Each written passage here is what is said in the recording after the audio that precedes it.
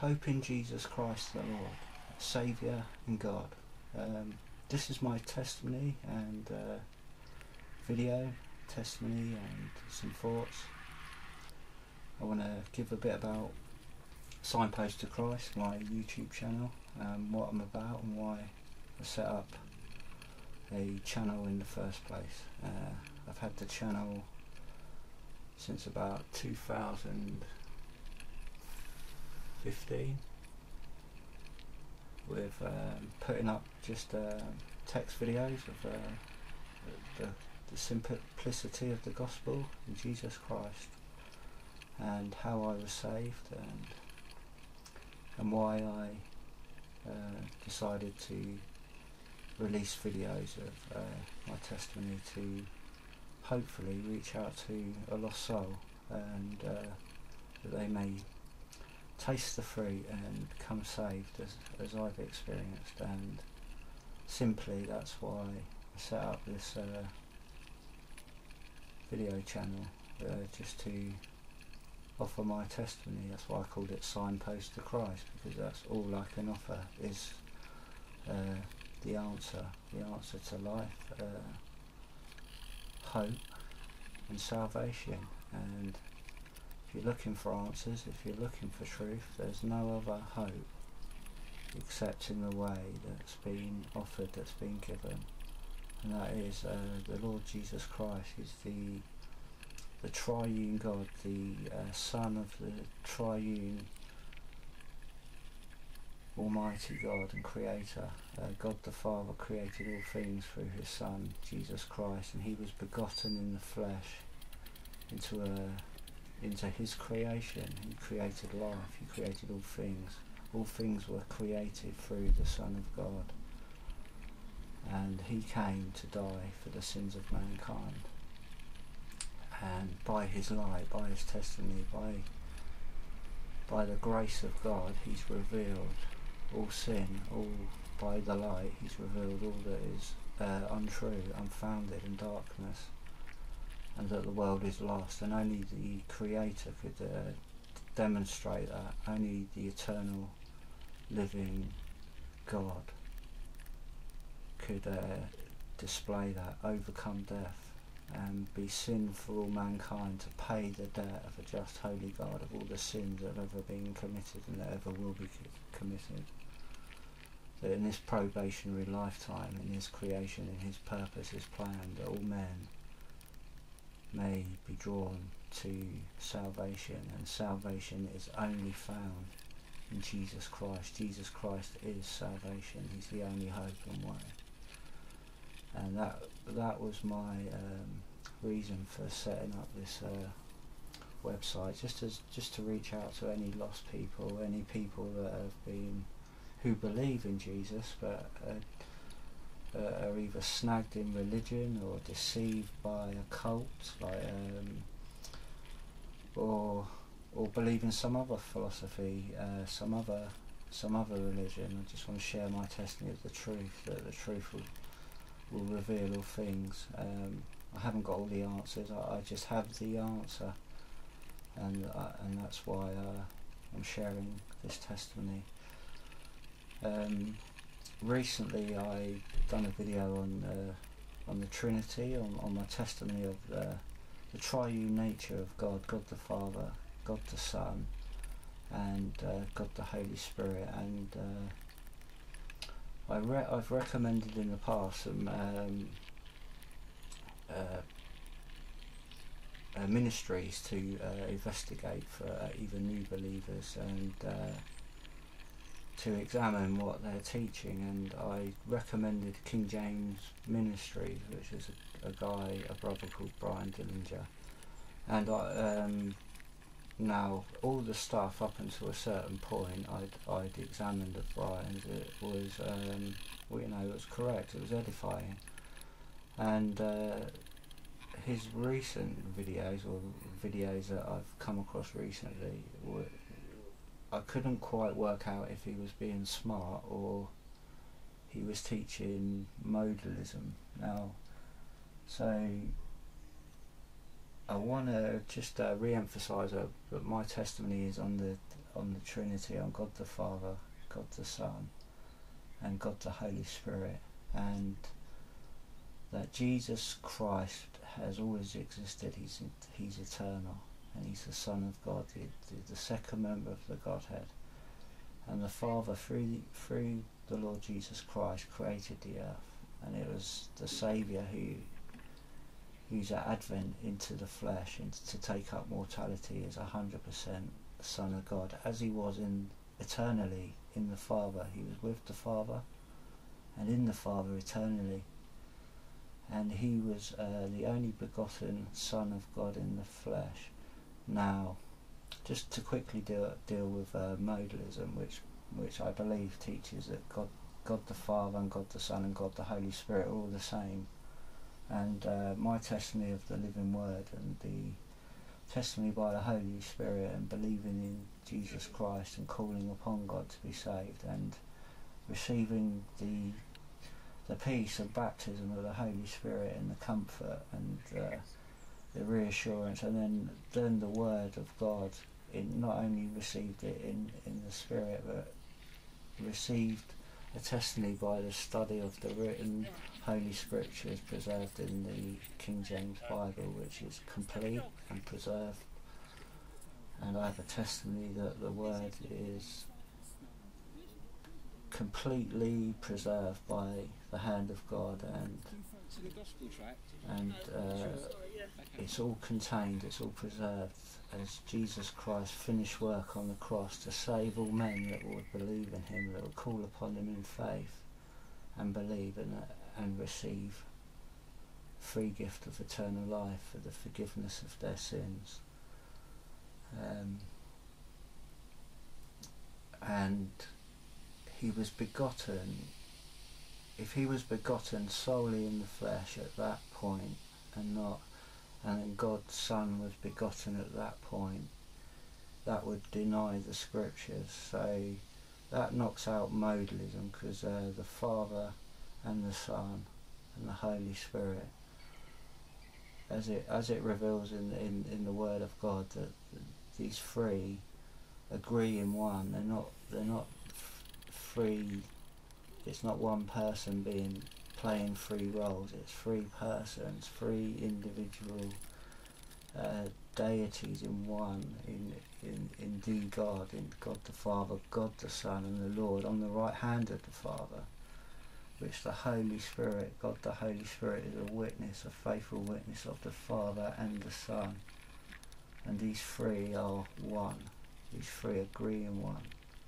This is God, that Jesus Christ is the Son of the living Almighty Father. He is God, the Son of God. He came in the flesh. So he existed in before the earth was created, and he was begotten in the flesh. So his flesh was created by the Father through the Son. And as the human race unfolded, it's prophesied that the Saviour would be born at a certain place, a certain time, certain prophecies. All the prophecies were filled, and Jesus Christ, the Messiah, the Son, the Word of the living God, the Creator, was begotten from the Father from heaven, and took up the flesh, took upon the flesh in the Virgin Mary. And he was born of the flesh, but he wasn't born of the Spirit. He was always spiritually with the Father eternally. He's eternal. And he was begotten in the flesh, but he was eternal in the Spirit. So that knocks out modalism, and the Scriptures testify that there's ample of witnesses of the triune nature of God. God the Father, God the Son, and God the Holy Spirit. And I recommended that ministry, not really realising that teaching, so I apologise for that. And I just always like to emphasise, you don't need anyone to teach you. If you've believed in the Lord Jesus Christ and you've appropriated his atonement, you are complete in him, you're fully equipped.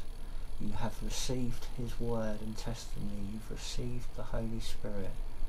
and you've been brought into the fellowship, into heavenly places where Jesus is, in the Father on the right hand, and you are saved. And he will reveal all things, and his word, if you have a testimony of his preserved word in the King James Bible, and I'm a King James Bible believer because I have a testimony and I've come to know the Spirit I've received by the word, and that word is preserved and it refreshes and edifies the testimony I've received. But that testimony I received at the beginning is eternal, and it's the same, and it's that's why today is the day of salvation. It's today, and our lives are a probation, and we are all born in sin. We all inherit sin because of the creation and the fall of man through Adam and Eve. Sin entered into the world, sin entered into the conscience of man, sin entered into the actions of man because of disobedience of God, and the disobedience of faith in God, the trust in God. So God's way was forsaken and lost, and man was cast out of the presence and grace of God and left to himself. And as the human race developed, DNA become more and more corrupted and more uncorrupted, we have the record in the most faithful preserved record of this earth's history contained in the Old Testament and the New Testament. But once you've received the truth, and you know without a shadow of a doubt that the Lord has saved you, that you've been saved by the Lord Jesus Christ and what he'd done for you on the cross, and you've appropriated his atonement, and he sealed you unto the day of redemption and given you a faithful witness, because he's faithful and true and eternal. And once you receive that, you don't need anyone to teach you, but you do need a testimony of the preserved word, because if you haven't got that, you can go astray.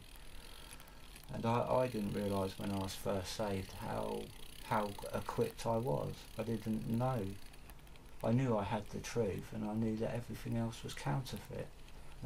And everything in this world is counterfeit, and it's been revealed by the holiness and pureness of Jesus Christ, the light. And he's revealed that all are sinful. That's the truth. And all are liars. And that's the truth. And when we die, our lives are a record of who we are, laid out before us, and you maintain that. And there's no death to the soul, there's death to the body. So inherited sin equals death. Sin is corruption. DNA is corrupted. Mankind can't change its own nature. It can't change its own corruption. And only Jesus Christ has revealed that through the prophets, through his testimony, and through the Holy Spirit, the conviction of right and wrong. And we're all guilty. We're all sinful. Our righteousness is as oily, filthy rags. There's no just man on this earth. There's no just people. Not one person is just. Only Jesus Christ was holy, pure and just, because he was God and eternal, the Creator and the Son of the living God. God sent his Son in the world because he loved the world. He gave his Son, and his Son gave his life for us. He died for us in our place for our sin, because he was holy. He wasn't guilty of sin. He became sin in our place, that we could be saved by his righteousness. And to be saved, we have to believe that he is the only righteous, and he will save us because he's faithful. But you need to believe in him to receive him. If you don't believe in him, you're not going to receive him. And that's my invitation, that today is the day of salvation, not tomorrow, because tomorrow you may not be here. And if you die without Jesus Christ, if you die without the covering of his precious holy blood and being sealed by his love, his forgiveness and mercy, what he'd done for you on the cross, you've rejected that. And he died that you wouldn't go without, you wouldn't miss out on eternal life. He died that all could have freely the free gift of eternal life, because that's who God is. He fearfully created this world and all the people in it. None of us know the full price of what life costs. We only know what our own experience cost, and we can only measure. We didn't drink all the dregs of life, all the pain, all the misery, all the suffering. Only Jesus Christ took that upon himself, and he was innocent. But he didn't do it for worldly fame. He done it for love, pure love for his Father, to glorify his Father. He done it selflessly, that we could all know life. Because life is life. Death is death. How do you get from death to life without a living, eternal, faithful Creator and God? You can't. And mankind can't change its own corrupt nature because he's sinful. DNA splicing won't change it because he's founded on sin, and no one can put the injustices of this world right. And after death is judgment. So judgment's only temporary on earth. Man's judgment's only temporary on earth, and the judgments of God are continually unfolding. And the day of judgment is not the final judgment. It's not reached that far. But when you die, you're judged because you've left a record, and any mark on your record will disqualify you to enter into a holy kingdom, a holy place, to be in the presence of a holy God. And Jesus Christ died to draw all men, Jew and Gentile, unto himself, that they may have eternal life freely. That is simply the gospel. That is simply what Christianity teaches, to solely call upon the name of Jesus Christ to be saved. And because we have the light, and we have all darkness, we have uncertainty, the world doesn't know, it's lost. It thinks it knows, but it all goes its own way. And because we have that certainty, that light on offer, and that can be received, and therefore it can be known, and therefore all the uncertainty and all the darkness can be known, and all people can be saved. And Jesus Christ died to save all men, and the whole world today remains guilty. Like the Lord Jesus Christ said, he who was without sin, let him cast the first stone. Only he was qualified to say that. Now you can say that in today's world. Any nation against another nation can't cast stones, can't condemn the other one, because all are guilty, all fall short of the glory of God. And the only way to enter into life is through the life giver, through the author. You deny the author and the truth, you deny the eternal living Creator and God, and you will be banished, because God's faithful to his word. He can't deny himself. He can't deny the atonement of his beloved Son. So if you reject Jesus Christ, you accept what he has come to save you from, and that's eternal death, because God is eternal. So if you remain in your sin, you remain in your death. You're the living, walking dead. Sinful. You could be 99% good, or 99% of the time commit one sin and you'll go to hell. And you'll cry, oh, God's unjust, he's not fair. God is perfectly just and holy, and he gave his life up.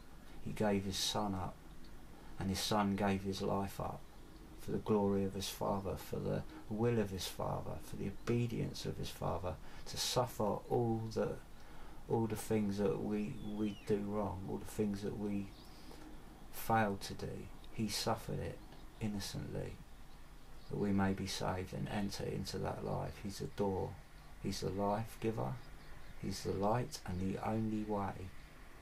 And he's been revealed. He doesn't need to prove himself. You need to believe in him to receive him, and he's faithful to reveal that he is, and you will receive eternal life the moment you call upon him sincerely in faith. And that's the gospel of repentance and faith towards God, and faith in the Son of God, the Lord Jesus Christ, and calling upon his name, confessing you're a sinner will save you. That will appropriate his atonement.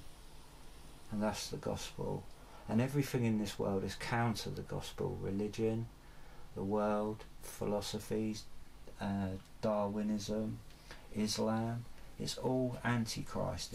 The Lord has convicted all as liars, all as sinners, and all you need to do to receive the truth is believe it. And once you know the truth, you'll have peace, you'll have hope, you'll have an eternal anchor to your soul, no matter what you suffer, no matter what you're going through in life. So if you're in dire straits, if you feel like ending your life, don't give up hope, because once you have that testimony, that sealing from God Almighty himself, you will endure all things, because you've been given, not only have you been given life to start with, however good or however bad that is, you've now, if you've appropriated his atonement, you've now been saved forever.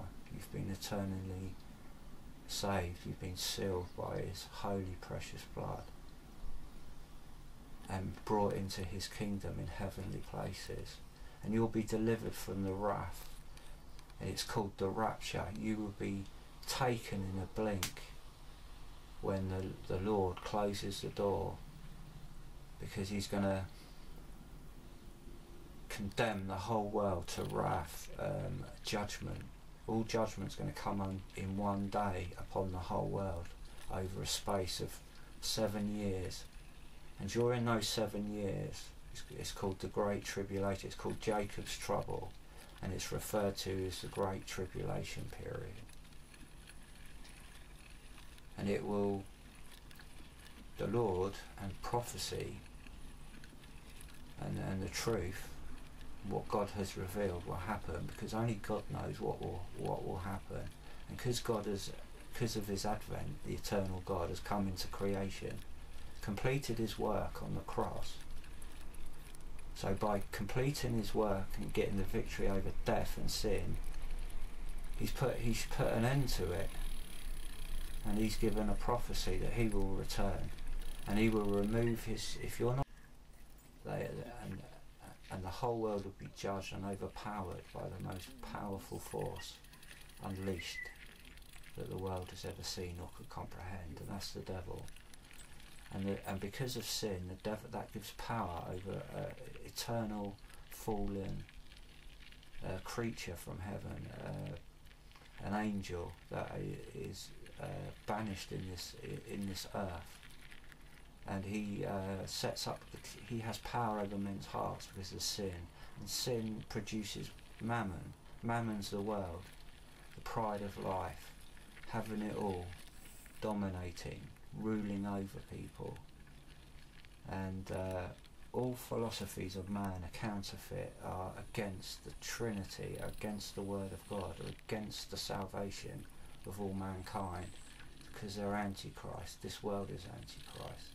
Our nature is antichrist. We are, until we're redeemed by the blood of Jesus Christ, we are sinful, and therefore we're not the seed of God. We're the seed of Satan, and we're corrupted. And it's only through the precious blood and grace of Jesus Christ that we can have that inner change. By his righteousness, we can be completed by his righteousness and have a change of heart. And then we can continue believing and fearing God and doing good. We won't do evil because we fear God and we've received the truth. Therefore we're not going to do evil or lie. We can lie and we can do evil, but we fear God, and it's wrong. If you have no foundation, if you have no testimony, you're like the world. You can change your mind. You know, one minute it's Brexit, the minute we're we're having a referendum on Brexit, and then we're having another referendum to see if we really want to remain in Brexit or not. Mankind swings backwards and forwards, to and fro, and he doesn't know whether he's coming or going because he's lost, and the whole world's lost. And that's simply the truth, and that's what I'm reaching out with in this testimony video.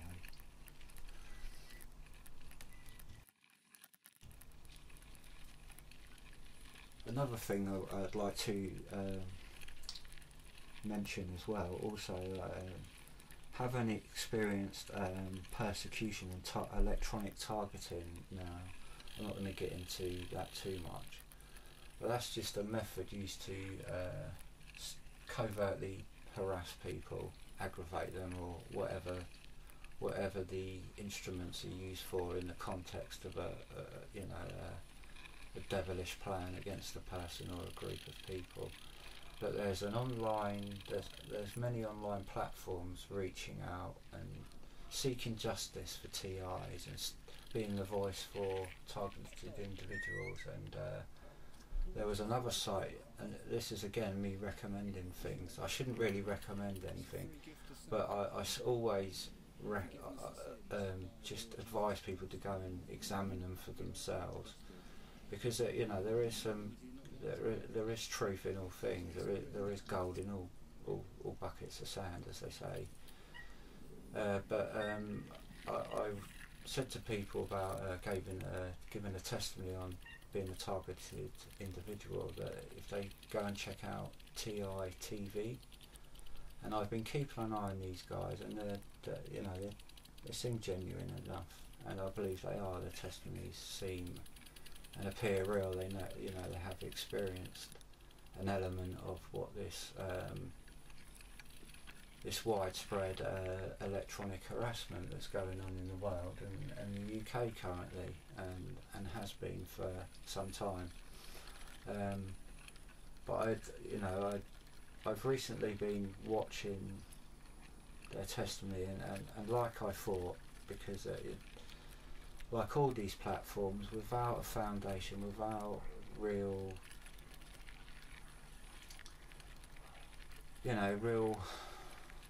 testimony and understanding of the world and the devil. Now, the world doesn't believe in the power of the devil and how it has hold over all ambiguous, all these Freemasons, the Jesuits, and all things in man's heart are under the yoke of the world, of the powers of the world, and these powers are spiritual powers that work through man's nature, and physically these corrupt the world. They lead the world astray. They undermine our government, they undermine our laws, and through the power of Satan, he disrupts all peace in all families' lives, in all walks of life. And he is the prince of this world, and the world is slaved. Its nature is slave to the governing head of this sin nature, and this sin nature is the head principality of the sin nature. This force is Satan, is the devil, and he controls and works through all these secret societies, all these forces against our nation's government, and even the individuals in the government. And people either make bad choices or good choices, and the devil has power, and through the mistakes and sin of mankind, the cart rope of iniquity continues to be pulled up the road to the way the devil wants it. The devil's in full control because people have rejected the truth. Therefore, at default, they get what they justly deserve, and that's the power and captivity of a force that they're slave to, and that's sin, and that's Satan. So we're in a probation. We're under the sovereign control of our almighty loving God, who sent his Son in the world to free us from this captivity, this power, this vice. And the devil is the driver of all vice. He undermines powers, nations, governments, whatever the vice, whatever the weaknesses in a man's nature. Satan will manipulate that and compromise and get people hooked, enslaved, and the whole world's enslaved, and the world is heading for judgment. It's heading for, read your Bible, read a King James Bible, read Revelation, read the book of Daniel, the prophecies of Daniel in 2nd Daniel, Daniel chapter 8 and 9, and examine these things and see if, because once you've received the truth, then you can go and find where the truth is and to find the right evidence, and you'll see these things, that mammon, that all the power, all the players on the world, all the chief players that are serving Satan are in operation, and we have a revelation to see where it's going. We know where it's going. If you know the Lord Jesus Christ, you believe him, and therefore you believe his word. Therefore you know when he says something, he's faithful to his word, and he's given a commission to all Christians to warn. This is all he taught Christians, to love thy neighbour as thyself, and warn people to love God with all your heart, mind and strength. You can only love God until you've received the love of God. You can't love and know God until you've been loved by him and received that love. When you've received that love, then you know what that love is, and then you'll be able to express that in your weakness, in your sinful, fallen, wicked nature, because we're all we're abominations. There's a proverb, it's better to be a living dog than a dead lion, and I am a living dog. I've been saved from generations of sin, of wickedness and just corruption, and I was no good. And Jesus Christ saved me. He reached out and he fought to die for me. He fought what I can't comprehend, what he went through for me and the whole world, not just me alone, but you and everybody else that ever lived, people you hate and can't forgive. He's offered that forgiveness, and that is on offer, and that was completed on the cross, and that remains the light and the truth to the whole world. And if you miss that, you've missed out on eternal life, and that's why you go to hell, and that's why God is just, and he requires that simple belief and that step of faith. And because of Jesus Christ, we have repentance. Repentance just means a change of mind, to look to the cross, have a change of direction, to look away from the way you're going in life, on the fast bus to hell, because the whole world remains in ignorance, yoked to sin, yoked to the powers, and when it dies, it's unredeemed. Therefore, it remains sinful. It remains dead in sin. Therefore, it can't go anywhere else but where God has put a place for it, and that's hell, and that's below. And he displayed that on the cross with the two thieves. One thief believed and went to paradise. One thief didn't. He went to hell, and he remains there today. That's a horrible thing. And when you're saved and you think about that, you think, oh, I've not only escaped that, I can't wish that on anybody. I wouldn't wish that on anybody. I wouldn't want to convict someone from that fate. But that's a fate that's in your own hands. And that's your choice. It's your life. It's your choice. We're born before death. Death's a certainty. And if you die unsaved, you remain unsaved. If you call upon the Lord Jesus Christ, if you call upon my Lord and Saviour Jesus Christ, our Lord, he's the whole world's Lord, but the whole world has rejected him. Therefore it remains sinful, and the world will continue on in that sin. And that's why God has judged it. He's already judged it on the cross, and it's coming. So if you're hearing this and you want to know for yourself, get on your knees, call upon the Lord and believe in faith. He will answer. He will do all the saving, and then he'll sort you out and steer you clear of all the lies and all the pitfalls, and he will comfort you and he will edify you. he will build you up in the faith, and he will change your life from the very first moment, and then you'll walk daily in that new life as a new creature, but with your old sinful nature under your feet to trip you up and to catch you out. And he's given you that eternal grace in your probation, but if you miss that and you die, you'll go the way of the world, to hell.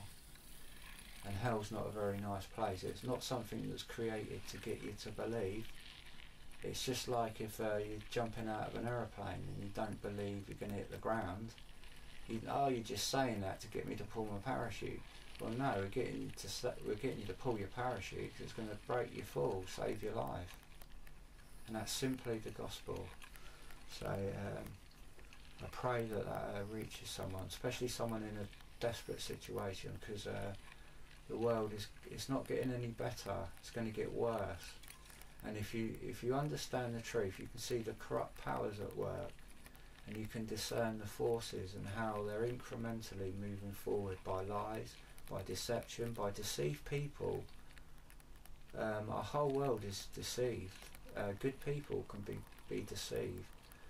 Politicians are always deceived. They don't necessarily take part in a conspiracy. The conspiracy is that mankind's got a fallen nature, and they can be deceived. They can believe lies. They can believe their own grandeur or delusional idea. There's so many forces against the human race, and the only remedy to ourselves is the Lord Jesus Christ, and he will put his righteousness and hold you up by his righteousness and complete you in your unrighteousness, so you would put on his righteousness and live for him and not yourself and not for the world. Therefore you won't be adding to the world, you won't be adding to the problems, you'll be offering a solution by the grace of God, what God's given you freely through his Son Jesus Christ. And that's a free gift. Another thing I would like to mention is recently, which is an awful proposition made by some architects and a design and memorial for the Grenfell Tower. Now, observing this and hearing, I heard it on a radio broadcast and phoning people giving their views on what I didn't see the media story, but in the media is these architects, whoever they are, and by the mainstream media having the power to get a voice, release these ideas and expressions of what they think should be a memorial for the Grenfell Tower, which was to encase the structure in concrete and then to have black panels and have this obelisk. Now to me that's from the devil himself, who is setting up it creates, it's like a funeral. It opens up the wound of the family and puts them in a bottleneck and milks the grief for what people's worth. And what this proposal was, I felt, was to constantly wound people, to constantly remind people of the awful event. And I believe the people behind it, the same people behind the orchestrating of it, the sort of, to me, I could be wrong, but in my opinion it had all the hallmarkings of a ritual sacrifice. It's just, that's what it suggests to me. It's sick, and it's spun out of lies and mainstream propaganda, and it's this memorial idea to me was just the voice of those people behind it getting their opinions known and getting their designs, to replace the tower block that was once teeming with many lives that are now being destroyed, to put up this eyesore of a memorial and an eyesore to the skyline to remind people of that awful tragedy, having that traumatic memory constantly held up in their memory. It's an insult. So I wanted to mention that's something else I caught on the mainstream media, was this Grenfell Tower. To me, it's disgusting, and I'd like to hear what really went on, and one day we will find out the truth. But to me, it was that what should never have happened, and that mantra, let's make sure it never happens again, that's been thrashed so many times, it's just wearing so thin, it's got holes in it. You can't even, you try building a house or doing some electrical wiring in your home, you won't get permission to do it. You need to be fully qualified. You can change a plug, but you can't put any light fittings in without it being passed and certified and lawfully corrected. So how, this lie that the whole building went up in flames, you wouldn't get planning permission to build a shed if the fire regulations weren't up to scratch. The standards are so high that this shouldn't have happened. It couldn't have happened. So therefore, what did happen? It happened deliberately in the name of it as an accident and a lack of money. It was, in my opinion, it was like 9/11. It was in the name of a lie. It happened. 9/11 still denied to this day by the world. Nobody speaks about it. Because it's an insult to the family. It reminds them of the tragedy. The whole world was scarred by that scene and affected by that world event, and anyone with eyes and common sense could see that was brought down like a demolition building, and naturally that wouldn't happen. The structure steel wouldn't melt, the building wouldn't collapse like that unless it had help. It had help, and therefore the whole world's trust has been shaken and undermined by that corruption, and that has permeated, that has caused all this mattering of the teeth and all this anxiety and this speculation in what people think is this, and all this regurgitating is through the trauma of these events. And Grenfell Tower, to me, is another public traumatic event, and putting up an awful memorial like that would just be reinforcing it by the power and bondage that we're slave to in this world. The secret works in hidden spiritual places, wickedness in high places, working through those powers behind all nations and all peoples and all persons on this world, the devil. So I wanted to cover that Grenfell Tower, give my 10 bits worth on it. That's something that struck me as disgusting, but it doesn't surprise me. I just thought that was a telling acknowledgement of the sick people behind our world who'd like to get their ideas across, whether that was just a sick, stupid, thoughtless thing, or that was actually sponsored by someone, that was deliberate. My opinions and feelings, that was deliberate by the people who done it, and just to stick out their tongue and lick, and their display of power over people's ignorance and their evil. But I may be wrong, but that's what I thought. And another thing, being a Mormon, I was deceived by Mormonism. A long time ago, I was about 24, 25, and I just gained a testimony of Jesus Christ, and I wanted to join a church. So I met somebody who said that they were Christian, but they weren't. they were a Mormon. They didn't tell me they were a Mormon, but they gave me the address to these missionaries, and I went and checked them out. And they agreed with all the testimony that I shared them. And in hindsight, some missionaries are just say anything to get you in the door, and they don't teach you what the doctrine really, what the church really teaches. And it's just one quick area I wanted to cover, and that was because I mentioned earlier modalism. I want to cover polytheism, which is many gods, and the Mormons teach.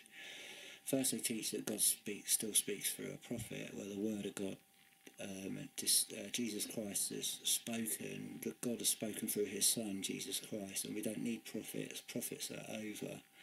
We have the testimony of the Word of God, which is manifest in the flesh, Jesus Christ, and we receive him through faith, appropriating this atonement. So that kills the Mormon church. Like Paul said, I robbed all churches of wages to do your service. Well, God's given us all a free bite of the cake, all piece of the bread, the eternal life for free. You don't need religion, don't need man, don't need man-made systems, you don't need prophets. So any faith with a prophet is done away with by the truth. You don't need a prophet. So when I was a Mormon, I had a testimony of the triune God, and I confirmed that, and they agreed, and then I was baptised into the church in the name of God the Father, in the name of God the Son, and God the Holy Spirit. I just didn't know the bigger picture, so eventually I came to my senses and learned, and was delivered by grace through my testimony in the word, learning the word, being naive of the word and ignorant. I escaped by the grace of God. But they teach many gods, that God the Father, that their God, the Mormon Jesus, and the Mormon God. The Mormon God the Father, there's many fathers, there's eternal fathers, one after the other, and each of those fathers come to the earth to be a man, to go through a mortal probation to qualify for eternal life.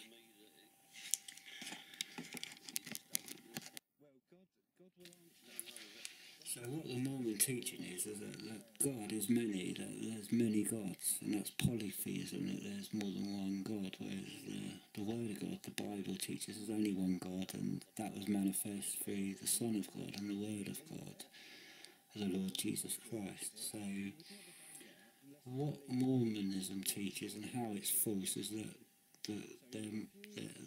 God can't be eternal, because you can't have eternal God without having a God that's always existed. Now, the God of Abraham, Isaac and Jacob, the God of the Bible, the true and living God, has always existed. There's no God beside him. And he didn't need to go through a mortal probation, because he's always been God, he's always been holy, he's always been all-wise, intelligent, omnipotent, omnipresent. He's all things. He is God, the sole core of all things, and through his Son all things were created by him and for him. So Mormonism teaches that God was there was an eternal running of gods living a mortal existence of probation to receive Godhead, which is a Luciferian doctrine that man can become as God, and that's what Mormonism teaches, and it teaches a false faith, a false Christ, and it will lead you to hell if you believe that will save you. It's a works, like all religion, it's a works. You have to earn your salvation. After all, you can do. Then it will appropriate God's grace. Well, God's grace is free. You can't add or take away from it. It's a free gift. And man is sinful, and he has no part in his salvation except for either receiving it or rejecting it. So the Mormon Church teaches that their God, their Heavenly Father, was a a man, and he became a god. Now it doesn't. Now what it overlooks and where it falls short is, well, who's the saviour of? Who's the first saviour of that God? And its own doctrine teaches that Jesus Christ was the eternal saviour. So the Mormon doctrine teaches that the Son is the eternal saviour of all the fathers before it. But Jesus had to, it's complete nonsense. You can't have an eternal God who becomes a God, because who was God before them? Who was holy before God become the sinful father become a holy son? So how did the Father become holy? Well, if you go through that pattern, there had to be an eternal God from the beginning with no beginning or end, which is what the truth is. But there's only one God, and he'd never sinned, and he didn't need a probation to become a God. He's always been God. So the Mormon doctrine, polytheism, is completely false. And the Mormon, if you're a Mormon and you believe in the Jesus Christ of Mormonism, it's a false Jesus, it's a false gospel, it's a false prophet, and it's a false system, and it will condemn you to hell. And being yoked to it is rejecting the Lord Jesus Christ, is rejecting salvation through faith alone, by his grace. And you're believing you can earn your salvation by keeping the ordinances of a false religion, which is antichrist, which is against the gospel, because it deceives people from receiving the gospel. So Mormonism doctrine falls down in all areas once it's examined and measured by the Word, measured by the preserved, authorised King James Bible.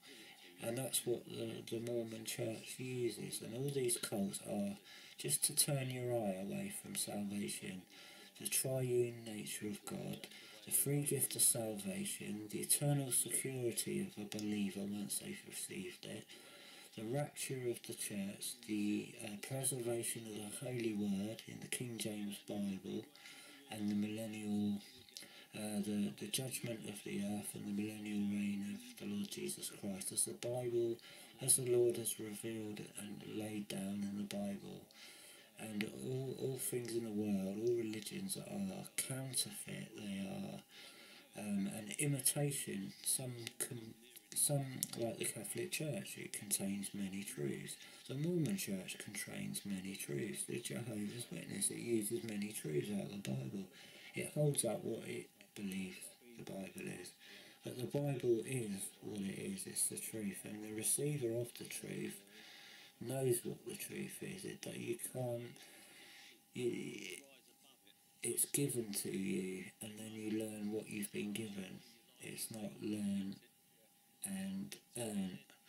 It's a gift, and the Holy Word confirms that you've received that gift, and it straightens you out. And the Word is straight, and you need to receive the love of God and the forgiveness of God for him to straighten you from within. That's why the scripture says you must be born again. So putting your faith in any of these other Jesuses, other religions, will condemn your soul, will keep you away from salvation.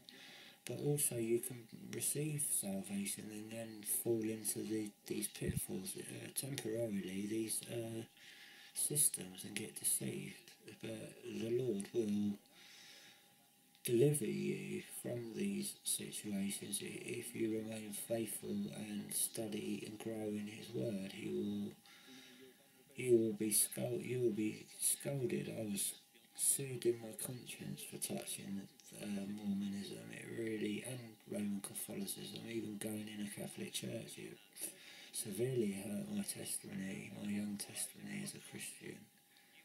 It was like having my guts sucked out. It was really vexing to the Holy Spirit, and I was very naive, and it's not experience I got over very quickly. I got over Mormonism more quickly than I did going into a Catholic mass, or into a Dominican service on a Christmas Eve or something. It was awful. I had to run for the door. I had to fight to get out the door. So so vexed and heavy by the shame and the guilt of it, and the awful feeling of the hopelessness of Roman Catholicism. I really did pity those people in there. So if you're a Catholic or a Mormon or a Jehovah's Witness, all you need is the Lord Jesus. You don't need anybody else. You need just the testimony and His Word and and the Holy Written Word, and to study that and trust in Him above all things, and receive Him. And He'll teach you the truth of all what's false by His preserved Word. It's a standard. It's a sealed, finished book. It's complete, and it's a just measure, as Jesus Christ is. The written Word is. It's the eternal, and it's faithful, and it's true.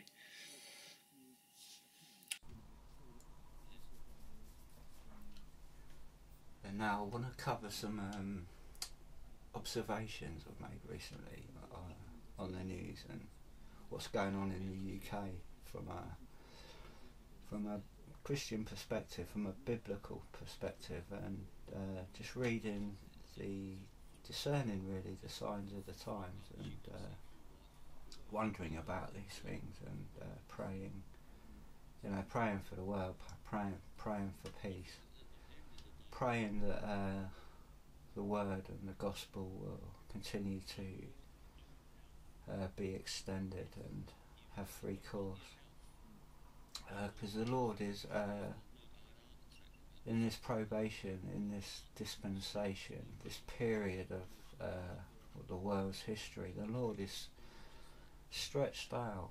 He is stretched out that all may know Him. He desires that all men, all mankind, that's man and woman, He desires that they are saved, and that they will know Him. They will know of His love, His grace, His life, His purpose, and to receive that purpose for themselves alone, through Him alone, through no other than the Lord and Saviour, Jesus Christ, the only mediator to the Almighty Father and the living God, with and in Him. And I want to just mention a few things I've caught up on just recently, over the last few months or so, through this hot weather and through the summer. Now, one's anti-Semitism, so I want to cover on to that. Fake news, Darwinism is another one I want to hit. Islam, that's another one I want to slam. Islam with the truth, with the word, and just some things I've been noticed creeping and working together and building up and edging forward, and where this is leading, and looking in the Holy Word, looking in the preserved Scriptures, in the Word of God, what is to take place, and where we are in context, in relation to those times. Now, personally, I'm praying, Lord, come back, come. I've had enough of it, but I'm just so grateful for this life. However difficult I find it, however hard it is, and I can rejoice each day, and I'm grateful for that opportunity. I think this is a time where the Lord is, outstretched to everybody is always needed saving, but it's like the last time. It's the last call for repentance, to receive the hope and salvation, the free gift of salvation that's only found, and that only will be found in faith in alone in Jesus Christ. So I've noticed quite a few things. Another one was gangs and violence building in inner cities, in probably not so much in suburban towns, but in the major cities and the hub of the world, the hubs of the world. Let me start with anti-Semitism. Now the word really, any prejudice is wrong. So apart from prejudice against what is wrong with the truth, standing for the truth is not going to please what is wrong.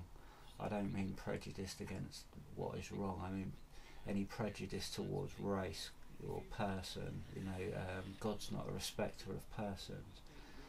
Now Jesus Christ was a Jew, and the Christian faith teaches that from the heart, what a believer, what a Christian believer. Now, if you want to know what a Christian believes, ask a Christian.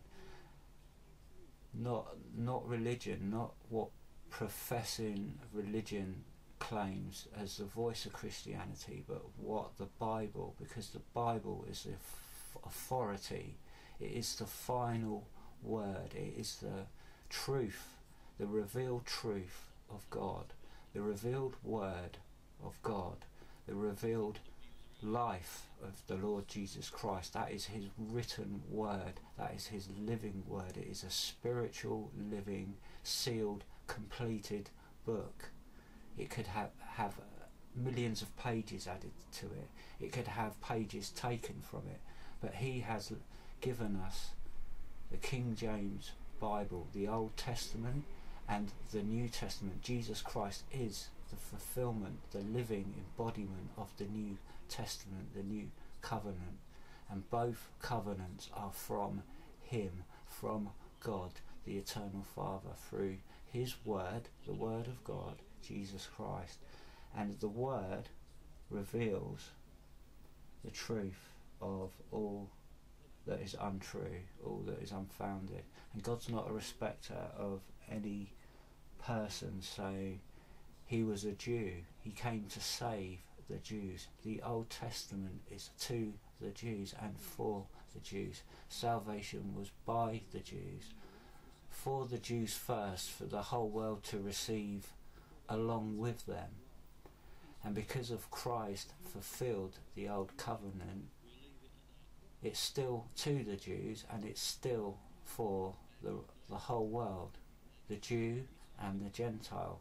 Christians are not against any persecuting any race, any religion, if people want to believe a lie, they will believe a lie.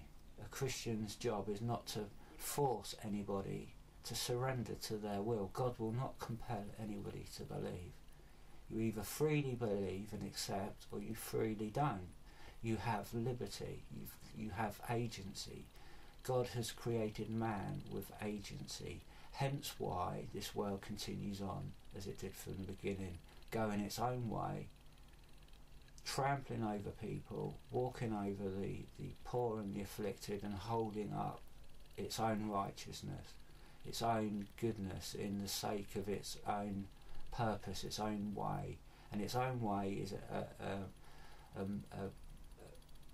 big conglomerate of ambiguous desire, and that desire is based on vanity, because all things in this life are vanity. Without the truth, your whole life is vain. Everything in the world, you're not going to make this world a better place. You're not going to fix this planet. This planet is going to go wrong. God is going to judge the wickedness of mankind for rejecting the truth. It goes its own way. Therefore God has put an end to it. Man, because of unbelief, has free agency and a probation, and he has a free choice. And if he continues to reject, now is the day of salvation. If he continually rejects that day to day in unbelief, because sin is unbelief. Anything that's not founded on faith alone in Jesus Christ is sin, because only through Jesus Christ can we have a forgiveness of sin and have a clean sheet and a perfect foundation to build upon. Now without him, the world continues in sin, the Jew and the Gentile. Now, Christians do not persecute the Jews. The Jews are... what the world doesn't teach you about the truth is that the Jews are the people of God. There's no other way that race could have come into existence except by God, because we have His Word. We have His Word in the Old Testament.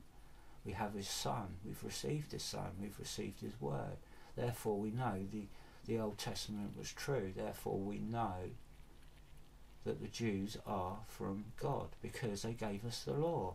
And the law is from God. It's not from man, because the law is just and it's holy, and it convicts men of sinners, that we're sinful and the world is under condemnation. That was the law given to the Jews, and the Jews were under sin. They had to make sin offerings to keep them in the way, and the way has come. The way is Jesus Christ is the same today as He was in the beginning. Eternal. He's eternal.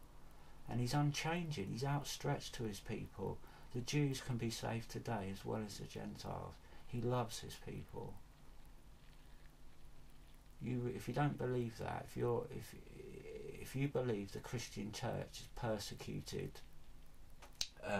the Jews, those people were either deceived Christians being led astray by Antichrist forces in the name of Christianity against the Jews, using Christ's name and Christ and deceive people in Christ to persecute the Jews.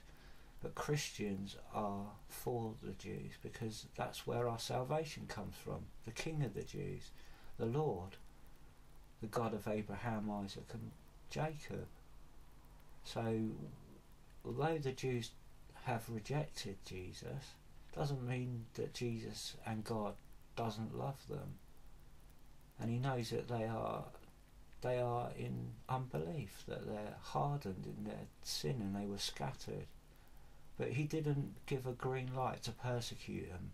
It wasn't solely the Jews who crucified Christ. It was the whole world. It was the Romans. It was the mammon. It was greed. It was lust. It was the power of Herod, the Babylonian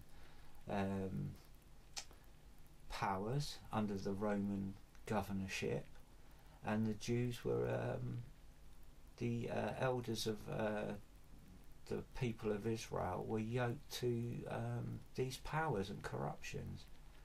It was sin that crucified Christ. Christ said, "Forgive them, Father, for they know not what they do." And He's outstretched to the Jew first, always. They're always in His heart. He's going to save the people of Israel.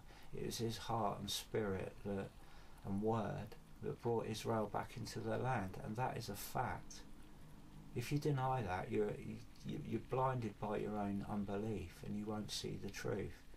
The people in Israel today, amongst all the sin and all the corruption, are the children of Abraham, the seed of Abraham, the seed of the tribes of Judah, and the seed of Israel. You know, the divided kingdom of God's people, Abraham's family, the sons of Abraham. And that line was, Christ came through that line. He was the Redeemer, the beloved, the Son, the anointed, holy prophet, high priest, and God and Saviour. And He was Jewish. And He's still Jewish. And He's forever Jewish. So any persecution against the Jews is wrong. But any persecution, anti-Semitism is used by anti-Semites to stir all this trouble about Jeremy Corbyn. I don't know Jeremy Corbyn's heart, but was the media putting him in a full spotlight that he was being anti-Semitic just to stir up anti-Semitic or reinforce the false use of it? I don't condone any persecution against any race, whether they're Muslim, whether they're Buddhist, whether they're Jews. The Jews are a race, whereas Islam are not a race, it's a religion, whereas the Hebrew race have their own religion, because if it wasn't for the Almighty God, we wouldn't have the Jews, and the two go hand in hand. But with Islam, it's a counterfeit, it's a lie, it's Darwinism, it's anti-Christ and it's anti-Jew, and that's the sole purpose of Islam, is to persecute Jews and persecute Christians in the name of a false God. So anti-Semitism is wrong, but it's wrong to be to persecute anyone. God's not a respecter of persons. He died to save all men, the Jew and Gentile, and all are under condemnation. If you're not saved, that's the whole world. That's every nation. That's every government. That's every person. That's every soul is under condemnation. And Jesus Christ, the Son of God, has mercifully died and stretched out what He completed on the cross. Is there to be appropriated. It's in action to be appropriated. But if you die and miss that, you miss your chance. And if the time passes in the world's judgment, and He removes His church, He removes the Holy Spirit, and He brings about judgment to redeem Jacob, that's why He's brought Israel back into the land, to judge all nations, to judge the world for sin and unbelief. And there we have the people of God. We have the law of God that every just principle is founded on. The law of witnesses, righteousness came by the law, and every nation has taken part of that. Even our own nation's founded on that principle because of God. It came from God, and Great Britain is founded on Christian principles. People lost their lives to preserve our liberties and our freedoms. It's all Christian principle. We didn't go to war against Muslims and a war against the Catholic Church. That was the other way around. These religions persecuted the Christians in Great Britain and murdered them. And it goes on today. The Catholic Church hasn't changed its doctrine. It's still antichrist. So is Mormonism, and so is Darwinism. So there shouldn't be any anti-Semitism in the Christian Church. And so if you're a Hebrew or a Jew, it was a Catholic teachings and apostate beliefs that persecuted the Jews. It's not right to persecute the Jews on the pretense that they crucified Christ. That's against what Christ is. Christ is love and mercy and forgiveness. He's stretched out to the Jew first and the Gentile, and they can be saved today as much as anyone else. And they need to hear the gospel. They need to hear that their Messiah is the Lord Jesus Christ, and they can know Him. They can receive Him through faith, simply themselves, and they will see the truth in the Old Testament. They will see the triune nature of God in the Old Testament, because they will receive Him, and they will be brought into His fellowship, into His heavenly kingdom, and they will know. They will know, like the Scripture says, when Israel was saved, they will all know the Saviour. They will all know God. But the world, the people of Israel are a testimony against the world, even though they're in unbelief. The Lord has gathered them back. People were returned to Israel because they wanted their home. They were drawn by a spirit. Now, of course, there was corruption and wickedness surrounding that event, but it was in the sovereign hands of God. It was prophecy. It wasn't prophecy being forced to happen. It's happened. Israel has always been given. It was given to the Jews. Jerusalem has always been the holy city of those people, and that's where our Saviour ministered. That's where his ministry was, in Israel, for the people, and it spread to the whole world. The light come out of Jerusalem, the hope of the gospel. And if it wasn't for him, if it wasn't for the Jews, we wouldn't have Christ. If it wasn't for the Jews, we wouldn't have freedom, we wouldn't have liberty, we wouldn't have justice or mercy. We'd be pagan heathens. It would be a complete Darwinistic, the biggest dog wins. The lion dominate the whole pack. Christ is shown a different way. He's the only righteous, and we're invited into his kingdom, into his righteousness, to experience that love and that selflessness and that grace and that pureness, and he will give that freely on belief. And I want to cover just Darwinism quickly. If you look at what Darwinism done in an antichrist context, it is when it was first, for a fact, before Darwinism, the whole world, scientific community, and people generally, the common people, Christians, accepted and principally could show from what the Bible teaches, the truth, that God is the creator. And because we have creation, we have the evidence that we have an intelligent designer.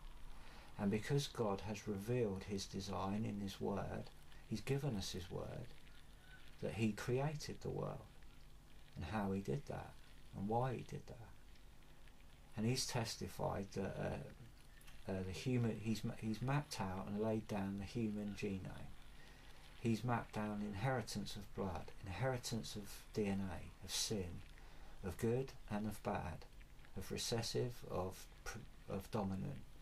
He's mapped out the seed that an oak tree, a pine tree, can only produce seed of its own kind, that grass can only produce seed of its own kind, and fruit can only produce seed of its own kind. It doesn't cross species. It's created before it came into existence. God created it in order. Order doesn't come from chaos. Chaos comes from chaos.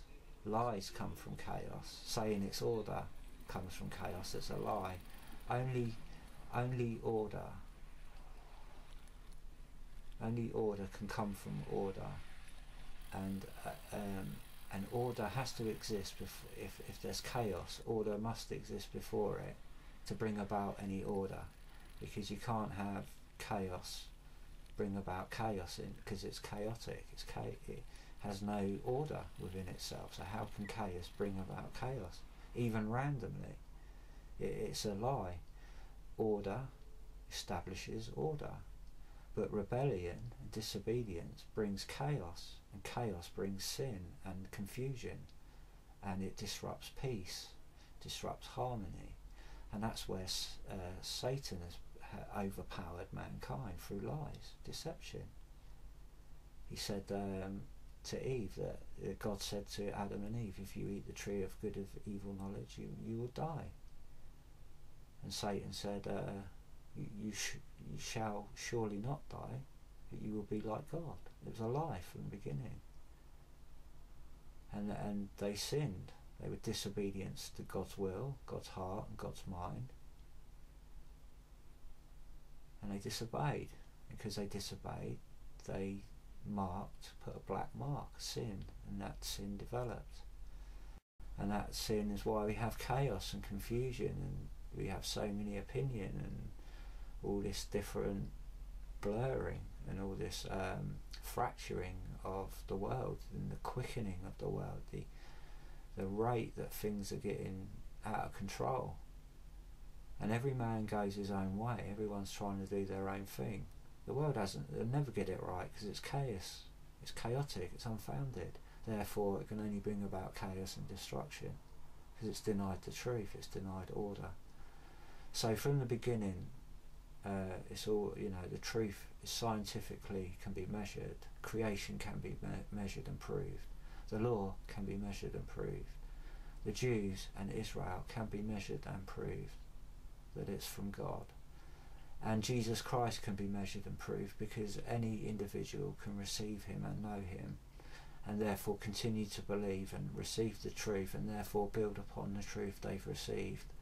And they will see that because of God we have freedom, we have liberty, we have choice, and therefore we have opposition to that choice, which is sin and death and the devil.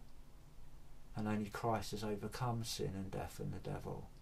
And it's only through Christ can we escape our own nature, our slave, our bondage to sin and death and hell. And the time that Darwinism was a sponsored paper, and it was pushed through in you know, it was favoured over creation, although that scientifically creation could lawfully show itself approved in a court of law, whereas Darwinism can't, because it's based on a lie. It's based on, there's no evidence to support Darwinism. It's a faith-based theory. And what it did in the 1800s, and by the way, during that time, 1 year later, the paper was released on the genetic inheritance for plants and humans, and that came from the book of Genesis and the principles of God's word, from a monk who bred plants in his orchard, who bred peas, and he mapped out all the inheritance of genetics, and from that science has grown. He is that seed, that knowledge is the foundation of all genetic science today. That paper came out the same time as Darwin's theory of, you know, of evolution, the Big Bang theory, and how man's evolved from you know, from plankton or whatever, and how it was a lie. And that was sponsored, and the truth and the paper for that supports today's science, which is genetic inheritance and creation, because that's what science shows and that's what the evidence shows. But people still believe in Darwinism. It's sponsored in schools, it's sponsored by governments, and I tell you why. Because Satan wants the world to be against each other. Now God has given us diversity, but Satan wants to have division and to corrupt the diversity and unify it falsely and bring it all into one lump under his control, under deception and lies.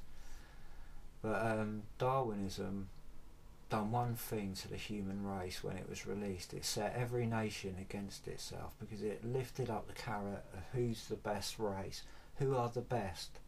And this is what you see Darwinism in religion. Who is better than the other one? Who's got the truth? Who's the best race? Who's the purest? You know, and this is man's nature, vanity, because it hasn't the truth, doesn't have the truth, it's lacking in the truth, so it's anxious, doesn't know what the truth is. It has to measure who's got the truth, who's better than I am, who's the greatest, who's the best race. And this is what kicked off World War II, World War One. Who's the greatest race? Who can produce the best? Who can do this? And it's a rat race. And this is Darwinism. This is the seed. Darwinism supports survival of the fittest, survival of the most evil and the most dominant, dog eat dog, and it sets mankind one against the other.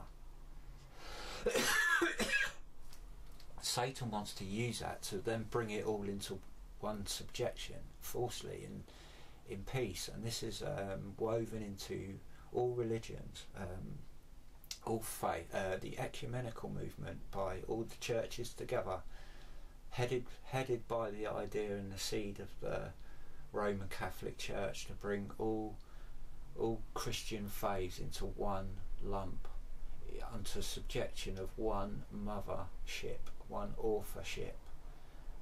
And that denies the truth, that denies Christianity, that denies the rock, that denies the word given and the word freely on offer to all.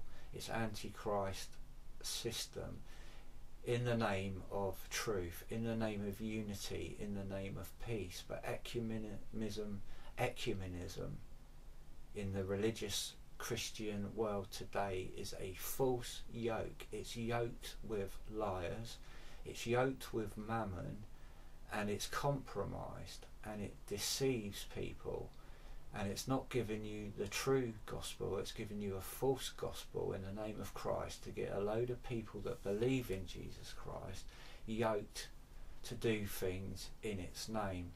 So Satan can manipulate the whole lump and use it on the world stage to have an effect against Christianity, because it gives it a bad name, and it hedges up the way of the truth. It is anti-truth in the name of the truth, and people who subscribe to it have compromised themselves and given over the truth, given over Jesus Christ, and taken up a false gospel, a false yoke, and they're sharing it with the world. So it's a big net,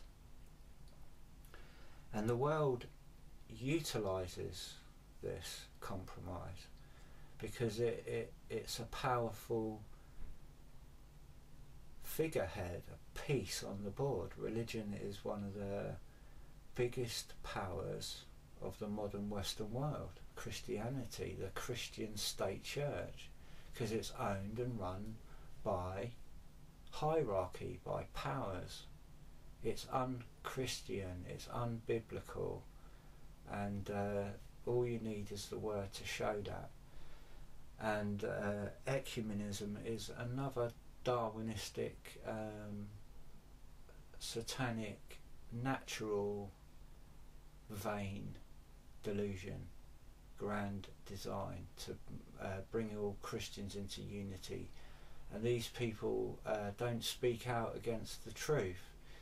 So it's like if you were a young family, a husband and wife, and a few children sitting around your kitchen table, you wouldn't, in the name of peace, have paedophiles and murderers and rapists sitting at you. Just to put those your differences aside and come together and hold hands with them, unless they were repentant and they would show that they're not going to do those things, that they were wicked. So that's what the ecumenical movement's like. It's in bed with liars, it's in bed with murderers and powerful forces that corrupt and deceive the whole world in the name of the holy truth, which is a free gift on offer, and it's preserved in the word. God doesn't need a church. He is the church. The church is a believer, a believer that's received the word of his testimony, and he indwells them. So where two believers are, that's where the church are. And the ecumenical church is a false church to net other believers and corrupt Christianity in the name of Christ, and that is headed by Satan, who uses the powers on the table, and that's the Roman Catholic Church, the whore, and all that are in bed with her are harlots, and they are the voice of Christianity today. It's an abomination, and it's against all nations' freedoms and liberties. It's yoked to the European Union and it's all its designs, and all it's yoked with mammon. And it's a kingdom of this world trying to build its own kingdom, trying to get in bed with the world to make the world a better place. Now the world's going to kill people and stamp on people to get its own way in the name of peace and lies. And that's been revealed in the gospel, and if you've got any common sense, you see that in man's nature, how mankind is changing. He's two-faced, can't be trusted. You can't trust the flesh. You can only trust for salvation. You can only trust in the Lord Jesus Christ, and once you have Him, then you know who you can trust and when you can trust people. You can't trust people all the time. The world is going to fail. Mankind will fail, and the world thinks it's just going to carry on going and everything's going to be fine. But the world's getting worse and worse, and this is to do with the heart and philosophy of Darwinism, and that is rife in Islam, in Christianity. It's the same nature. Dog eat dog. The bully rules, and that's what Islam is. It means surrender or else. And in the UK, Islam is all the Muslims. Now they're not a race of people. Not all Muslims are Asian. It's a false dichotomy to cause contention against Christians and Jews. Now a Christian can only teach truly and genuinely what the Word teaches, because without the Word a Christian's nothing, he's empty. So the Word of a Christian, it has to align with the Word of God. Now the Word of God is Jesus Christ, and He's revealed His Word and will through the written Word. So what is in the written Word is the authority of the believer, and God has judged the whole world, and so the believer can judge the whole world by God's Word. He can judge, he can measure justly by a just, merciful, living God. Now a Christian on their own is a sinner, and he can't judge anything because he's a sinner. He needs a just measure, and that Word received is the just measure. So the Word is the final authority, is God's Word. Therefore the Quran is Allah's Word, but Allah's a false God. Allah was a pagan god amongst many gods, and the devil formed the idea to bring it into, like the Jews with their only God. There's only one God, and that's what the Christians believe. There's only one God and only one Saviour, and the Christians believe that Jesus Christ is that Saviour and is that God, whereas the Jews reject the Son. They don't understand the Father and the Son and the Holy Ghost are one God. Jesus came in the flesh. He was spiritually in the Father, with the Father in the flesh. So when he was on earth, he was fully God. He was fully with the Father in heaven, fully the Son in the Father in heaven, on earth in the flesh, and the Holy Ghost is a witness. But the Jews don't believe that, and they rejected their Messiah. Therefore they were scattered, and therefore the gospel went to the rest of the world until the Lord restores Israel back to the promise through Jacob's trouble, through the great tribulation and the coming of the Antichrist, the false world ruler that will appear on stage to deceive and unite the world in the name of peace. And he'll do it through war, he'll do it through lies and deception and power and miracles, and he would deceive the world to believe him and follow him and accept him, and that will be the condemnation of the world, because it will collapse, and God will pour out his judgments because of their unbelief and his anger for rejecting his Son. So the Quran, and I'm going to leave some scriptures up, teaches solely to persecute the Jews. This is God's Word. Now, if you're a Muslim, you believe in the Quran is God's Word, is Allah's Word, and Allah is God Almighty.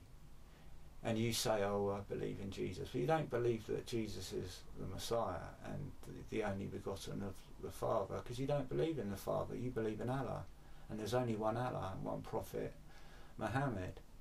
And you believe in Muhammad's word given from Allah to Muhammad in the Quran, and the Quran teaches to kill all Christians and Jews and anyone who doesn't believe in Islam.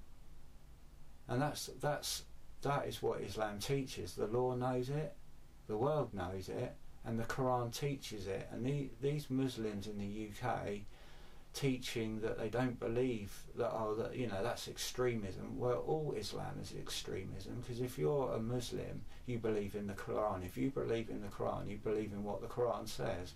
And the context of the Quran is quite clearly, unless you want to be an apologetic and lie and argue, it teaches to kill Christians and Jews and anyone that doesn't believe, to surrender to Allah, otherwise you get killed. So if you want to hold up Islam and not speak out against it, if Islam got into power and instituted Sharia law, it would drag every Muslim to toe the line, and anyone else, it would be chaos. It would be like a tribal fest of going through the streets, dragging you out your house, beating you up and getting you to surrender, and if you didn't, you'd get your head chopped off. That's what Muslim in the UK believes in, and it comes in the name of pretense, because Muslims by and large are deceived. They believe in their own idea of Allah, is this loving Allah, and Muslims don't believe in that bit in the Quran, where other Muslims do believe it, because they fear Allah, they believe in Allah, they've put their trust in a false God and a false word, because that word is counterfeit to the living word and the written word given in Jesus Christ, by Jesus Christ, from God the Father in the written word. So Islam today, it's got its foot in this country, and it's going to get more powerful, and it's going to be utilised by the devil. And I've heard a lot of rhetoric about you know, all this gang crime increasing, all these murders. So all the enemies of the UK and UK's laws are going to utilise these forces, and these forces have only been allowed through ignorance and through the policies of the European Union, where we have to accept political migration in the name of it's all good for this country, and all a lie, all in the name of, you know, it's right, it's liberal. You can't be anti-immigration, you can't be anti-Muslim, you got to be. You can't. But you can be anti-Christ. You're not. You know, you can speak out against Christians, but Christians can't speak the truth against Islam, against anti-Semitism, or against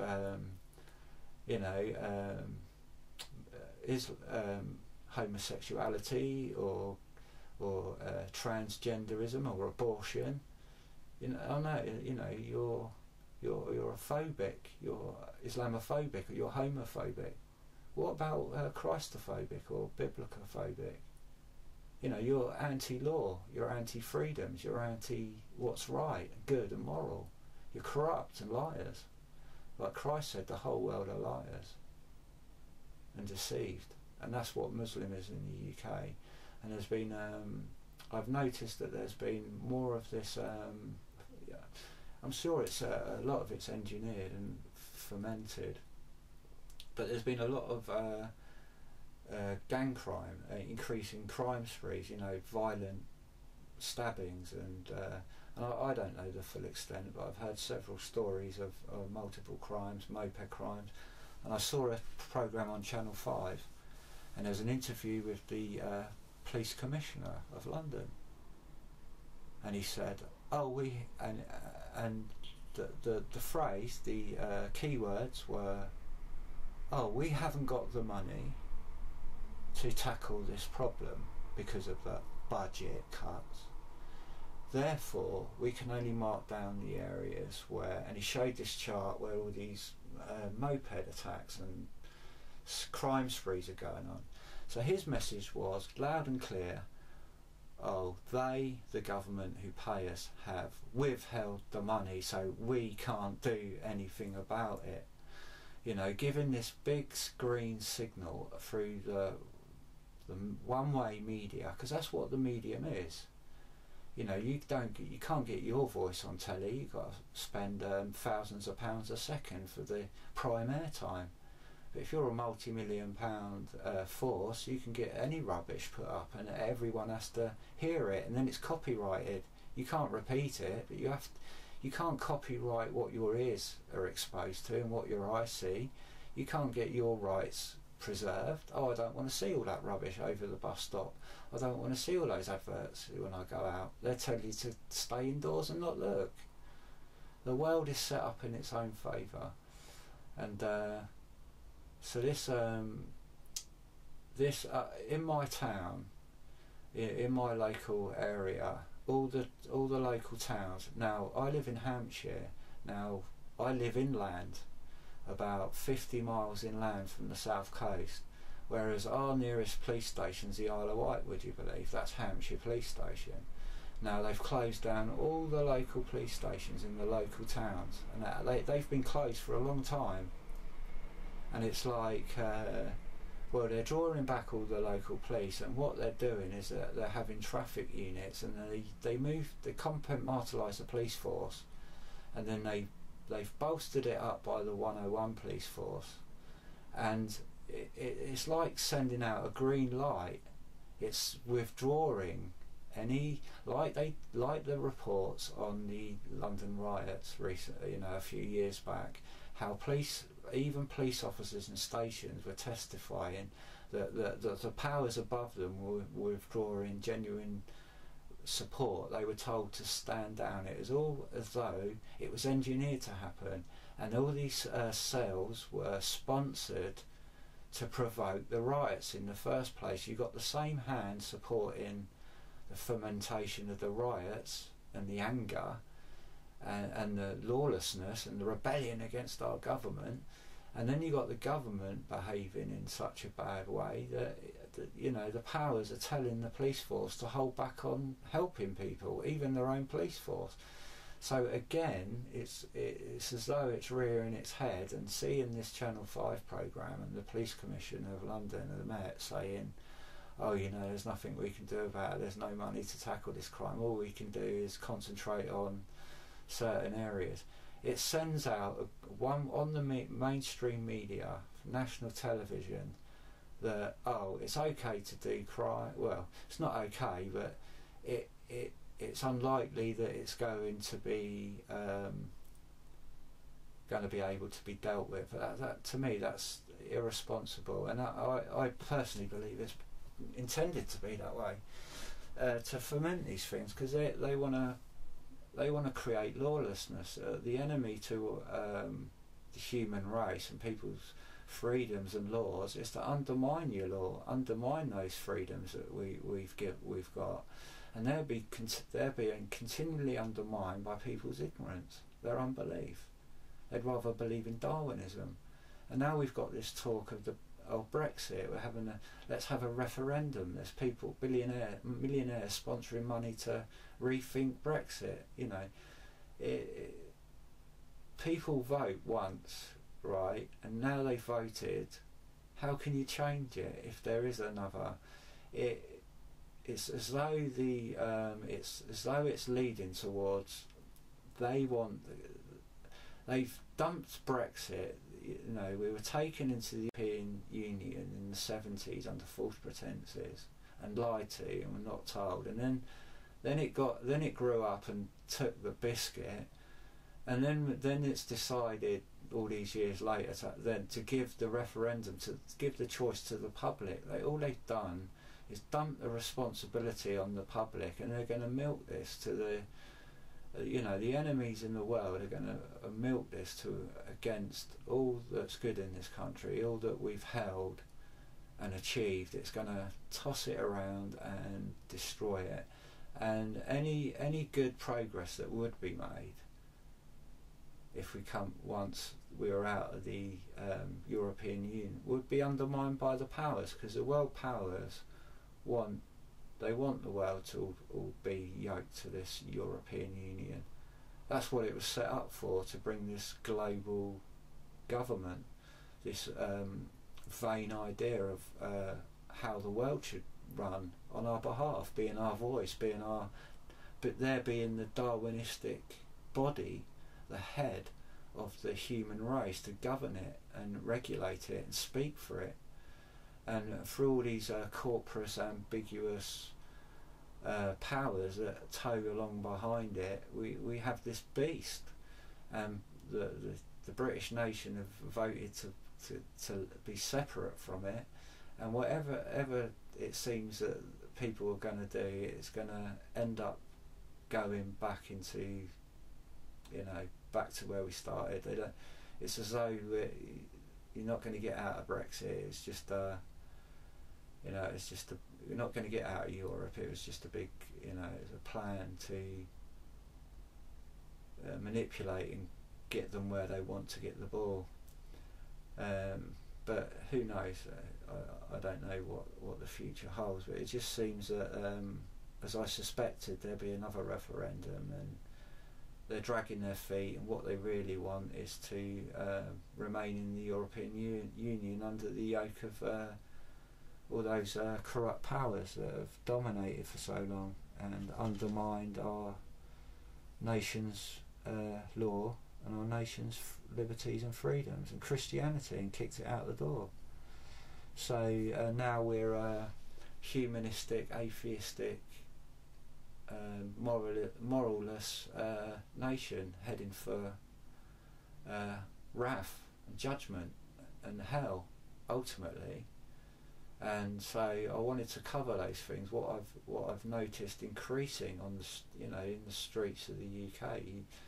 And I live in a suburbia. It's not even, it's barely scratched the fringe of this place. But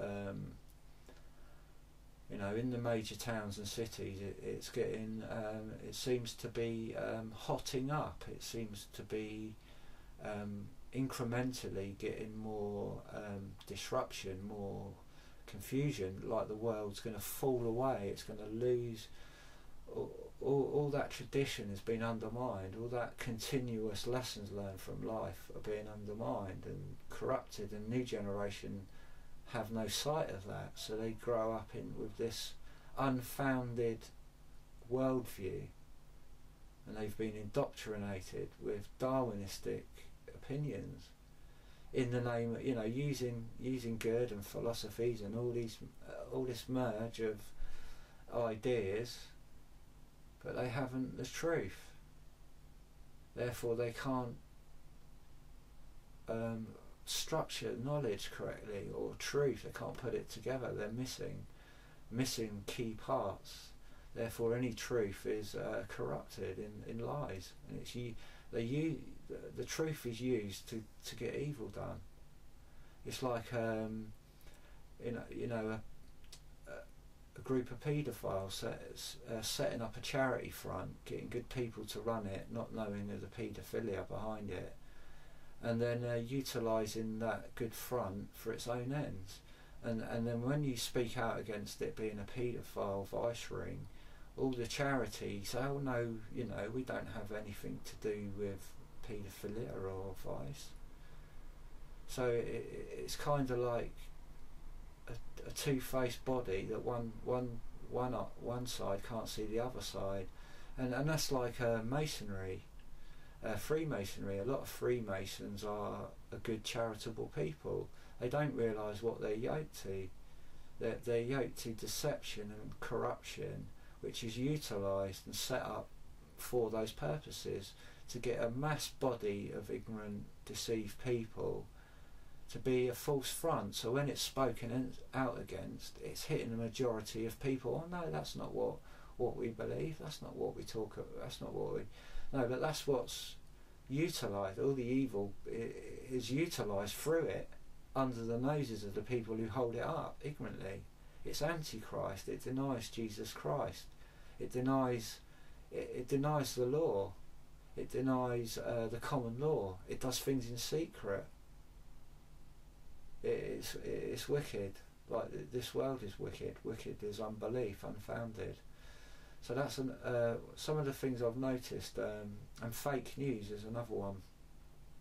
I've seen these adverts, Facebook. Oh, how we're going to be in the voice of the people. How we're going to tackle how we need to tackle fake news. Well, it's like, again, it's like the devil set up the antithesis against the fake news, and then the fake news is set up to attack. And all that is to do is a mask to cover the truth, because within the, I see that Alex Jones has been banned from Facebook. Well, Alex Jones contains much truth, but he's set up falsely, so he can be accused as a fake news reporter. So he's deliberately put himself in a position to be set up to be a fake news reporter, claiming, and to people who believe him, that's going to make him more credible. And then to the world's powers, like Facebook, it's going to give them more credibility as well, because they're dealing with fake news. But the victims are the people who are revealing the truth and giving good conscience. They're giving testimony. They're giving, and that's so this fake news can be tackled with. Therefore, the truth can be edited.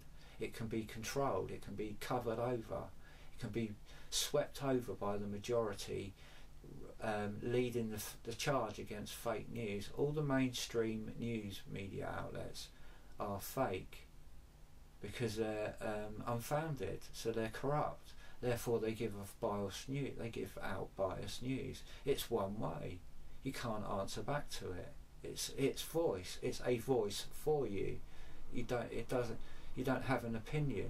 You might have the internet, but all that does is let you voice your opinions in a vacuum, because not everyone can see it. It's not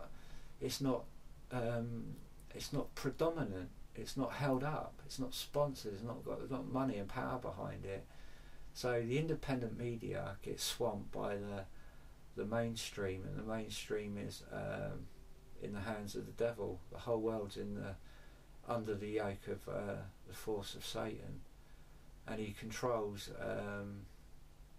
all these assets. He influences all these independent, predominant assets in the world to deceive and keep people away from the truth. And that's where I think the charge against fake news is going. It's to censor the people who are revealing the real news, to wake people up, to enable people to set themselves free from deception, whether that be false religion like the cults, Mormon cult, the Catholic Church, or Islam, Buddhism. To give out the gospel, to give out the remedy to all those counterfeits, and also, in my opinion, it's to cover up the vice rings and the exposing of satanic ritual abuse and the organised vice rings that corrupt all world powers, that we've seen ooze out of all the powerful theatres and components on the world stage, like the sports arena, all the sponsored sports stars who've been touched by, who've had association with these vice rings and these powerful organisations that are established behind the established powers, the lawful powers, that the lawful powers might not necessarily be able to see, and they might not necessarily be 100% part of, but those powers are on earth, and they're established, and they exist through the media, through Hollywood, through government, through the sports world, through the entertainment industry. And these are big vices, big vice organised rings, and there's many vice pockets and pools of groups of vice, but there is the main component I believe fake news is aimed to keep people in ignorance, is the corrupt utilising of paedophile vice against governments, against parliament, against royalty. And I think that's why that's what brings the most opposition, is when these things are challenged, when these things are exposed. That's when the mainstream powers seem to clamp down on people are voicing the truth and the testimony. And I think that's what fake news is against. It's an affront on people's freedom of independent information and exposing the truth. It's going to be censored. And I think this is where this fake news is going from the sponsors behind Facebook leading that charge. And I you know, as I said before, it's the same powers that set up all the fake stuff with truth in it, with real truth and real salt in it, to go, you know, to corrupt that truth and hold it up and as fake, and then you can attack it. Therefore, then you can go after what is true, and then people will just switch off because they'll be conditioned and PC into accepting, oh, it's fake news, and the world's voice, the one world way media, will continue to shape people's and engineer people's thoughts and people's opinions, and it will be the voice against fake news, and it's a false argument against, well, what is the fake news and who are the fake news? You know, and it's obvious if you have the truth what the fake news is. You only have to look to see. So that's one thing I wanted to highlight and noticed, a move on that front, on and to consider, if you live in the UK, Islam and what it really teaches. So if you're a Muslim, I don't believe in persecuting Muslims. I know for a fact how they would treat me if Sharia law got in the UK government. It would be murder. That would be the end of Great Britain. In England as we know it, it would collapse. It would go wild, because that's what Islam is. It's wild in nature, like Darwinism. It's wild in nature. It's about the biggest win, and the biggest is the cruelest, and the cruelest is the basest and the most heartless. Therefore it's unjust, because it's blind to its own power and lust and delusion. And that's what it sets up, the carrot and the pride of life. And the whole world's yoked to this pride of life and forced to follow behind it. And that road's going to hell. Broad is the way that leads to destruction. Straight is the way, and straight and narrow is the way to eternal life. And that's through Jesus Christ. He's the only way, the only living truth. And He's outstretched right now. So if you're hearing this and you're lost, you're looking for hope, you're looking for salvation, you need Him, and you need only Him. So that's kind of most of what I wanted to cover in this on this video. Just the and the Brexit, you know, how the rhetoric's going on Brexit and where that's leading, and how I don't believe that, you know, it's intended that we're ever going to get out of Brexit, and any genuine effort will be undermined and corrupted by the powers that be. And it's kind of like in our day, it's like in the days of old, you know, we're under this spiritual bondage, but we can't see our prison keepers like you could in old times. It was more physical. But we're like in the Jews when they were captured by the Babylonians and taken away into captivity and brought into bondage, and then utilised like battery hens. And the UK has become slave to all these corporate foreign powers, and those foreign powers and forces have undermined our liberties and freedoms and our own nation's rights and government. And it's gone, you know, the horse is bolted. So if you're hoping for a better world to come, you need to wake up. You need to shake yourself. I earnestly just like seek out to reach somebody with the gospel, so that they may receive it themselves, as I, a sinner, a lost man, and 48, I would have had no chance in this life to survive, and I would have gone nothing but bad, because I'm bad through and through. But I've received my Saviour, my salvation, Jesus Christ. He's my eternal Saviour, and I'm forever His. He's purchased me with His blood. He sealed me with His life, and I'm his. I've been given to him from his Father, and he's saved me and adopted me. He's my Father. He's my daddy. And and anyone can know that. Anyone can receive him and know that for themselves and know the purpose of life. You know, how many people can say that genuinely? I don't need to prove that, because I know that I've received it. I can only say to you and invite people to receive that themselves. I can say, oh, you know, Scotland is a place, and you might not have heard of Scotland, and I said, oh, you just go up north, head north, you'll hit it eventually. Get in your car, go about 800 miles or whatever, drive for 8 hours, and eventually you get there. But if people didn't believe that Scotland exists, they would never set off on the journey and find it. And that's the same with the gospel. Now people need to preach the truth, because if the truth's not preached, people won't know where to go and get it, where it is dispensed themselves, where the machine is to go and get salvation from, where it is you go and press the button to receive that free gift of eternal life. And that is simply the cross. That is faith alone in the Lord Jesus Christ. And the world needs that, and if the world rejects that, it remains lost, and then if it dies, it will go to hell. And that's a horrible thought, but that is a reality, because God's faithful to his word and he can't deny himself. And the world's getting out of control, so nobody knows what tomorrow brings in the world's life, in history, and nobody knows what tomorrow brings in the next moment brings in our independent lives.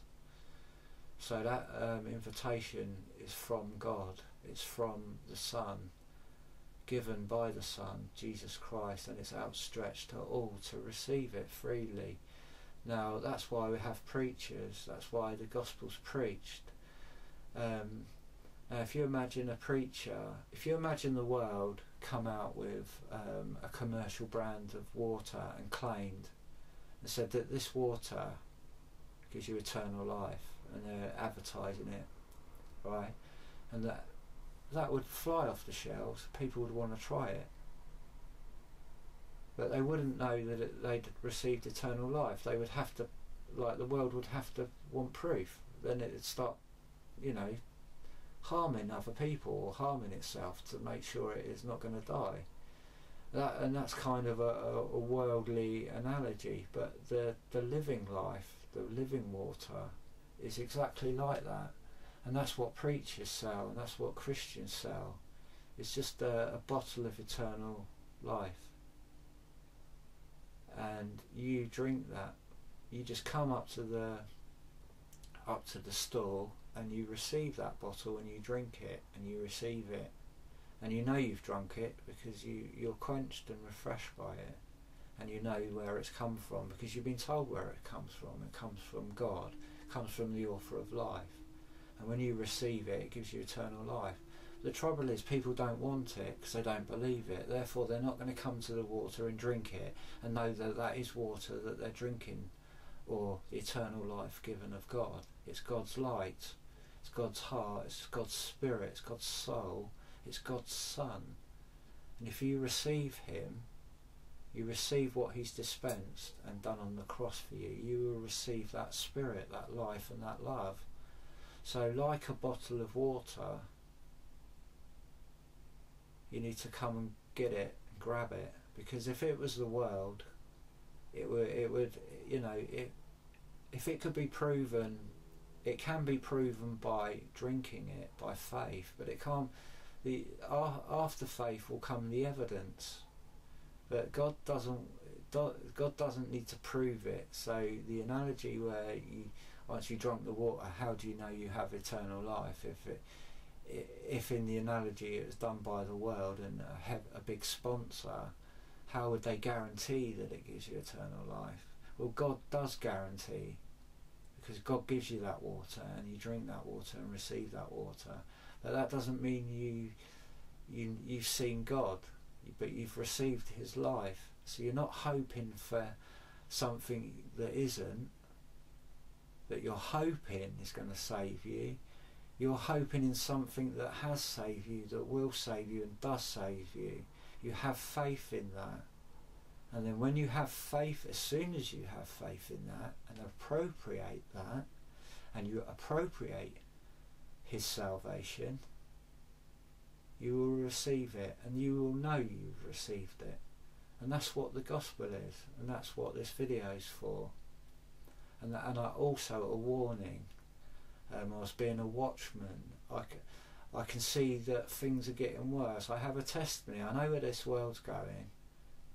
But how do I get a voice in the world? How do I get, going out on the streets, posting gospel tracts, limited to getting the gospel out? So a video, while I'm in my sick bed, a video was a way of getting out my testimony to the world, in the hope that someone would one day, one or two people would, by the grace of God, come across this video, receive a witness, and go and put their faith in God Almighty, in the Son of God, Jesus Christ, and be saved for themselves. And then when they've done that, just to stay separate from religion and to study have faith in God daily and build upon that what they've received, and study his word and grow in his word and share his word. And that's all the gospel teaches, and all believers have that authority to warn the world and to offer that hope that Jesus Christ has given, his life. That's God's life, that's God's beloved Son. And God gave his Son up, and his Son gave himself up, that we may have life. But if you don't know that life, and you don't receive that life, you'll never know that. Therefore you'll remain in ignorance, you'll remain in darkness, because the darkness doesn't want to come to the light. Jesus said the darkness cannot comprehend the light, and the light came into the world to tell it was wrong. But that which is wrong doesn't want to be told it's wrong, and it can't see that it's wrong because it doesn't know it's any different. It doesn't know any different because it's created. So when the Creator comes into the world and says, I created you, you're all wrong and I'm right, it kills him. It rejects him because it doesn't know the truth. It can't comprehend God because it's created. It has a beginning. God has no beginning. He's eternal. He's today. Today is the day of our salvation. Our salvation is now. Probation for the world is now. And that time, and that's the warning, it will pass. And if you die unsaved, you go to hell. And you remain there. And there's no escape, because Christ is the escape now, today. So you reject that at your own peril. So I'm reaching out to anyone who's looking for that hope, looking for that light, looking for that salvation. Because the darkness doesn't want to be brought to the light, because it will show it how evil it is, how wrong it is. And the world is proud. It's sharpened in its own pride. It knows best. Man knows, every man goes his own way. Every man's got his own opinion and his own way of doing things. Because man's unfounded, all that diversity is corrupt. And all man's ways are unfounded because they don't know God. Therefore they're not founded on the right path. Therefore they continue on the wrong path. Broad is the way that leads to destruction. Straight is the gate, and narrow is the way that leads to eternal life, and few there be that find it. And why are few that be that find it? Because not many people believe. Therefore they can't believe in something so beautiful, so simple. Therefore they're not going to believe it. Therefore they're not going to receive the pearl of great price, and they're going to die, and they're going to wonder at it, and they're going to be in hell. And then they're going to realise that just is God, that God is just and holy and faithful to his word. He can't deny himself. He's jealous. He's not jealous like a man. He's jealous that all may know him and receive him. And that's why Jesus Christ died, to draw all men unto himself, that they may know him. And he wanted all to be like he was, one in his Father, that we may be one with him in his Father also. And those that are saved are born again. You must be born again. You must be born from from within, through what he's done, through his Spirit, through his grace, to have that imputed within your corrupted life, your sinful life. And that grace is what saves you. That is eternal life. That's his heart, mind and will. That's his Spirit. And that brings you into his presence, his heavenly presence. So like Jesus, when he was on earth with the fellowship of the Father and the Holy Spirit, so through Jesus Christ we have that same fellowship as he had with his Father. We have him in his Father with us on earth. We have the Comforter, we have the Holy Spirit, the gift of the Holy Spirit. And that anybody can receive that, and that's the truth, that's the Word, and that's the light that came into the world and can be freely received, because I've received it through faith, and I've received it from learning of the good report of others who've received it through faith, the early church fathers. And I mean, by the early church fathers, I mean the Jewish apostles, the 12, and Paul, who was called to witness to the Gentile world of the gospel, the simplicity of Christ, the cross, the death, burial and resurrection of life, of God, of the Saviour, who died for the Jew and the Gentile and is outstretched today. And I'm going to close there in the name of Jesus Christ. Wish everybody well. Wish you well if you're listening, and thank you for listening if you've listened this far. Maranatha to you.